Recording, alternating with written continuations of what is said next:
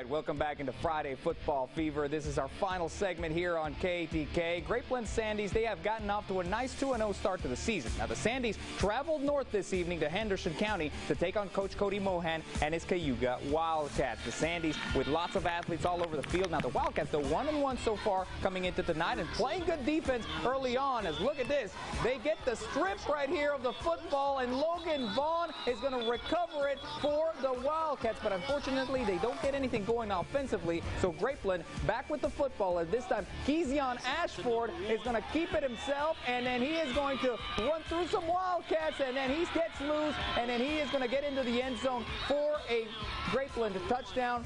A little later, Grapeland once again with the football, and Kadrian Wiley, he gets the handoff right here. He shakes off one guy, and he is off to the races, ladies and gentlemen. 14-0 lead here for the Sandys. Let's check out the score in this one as Grapeland goes on to win big, 50-6 over Cayuga. They are 3-0 on the season.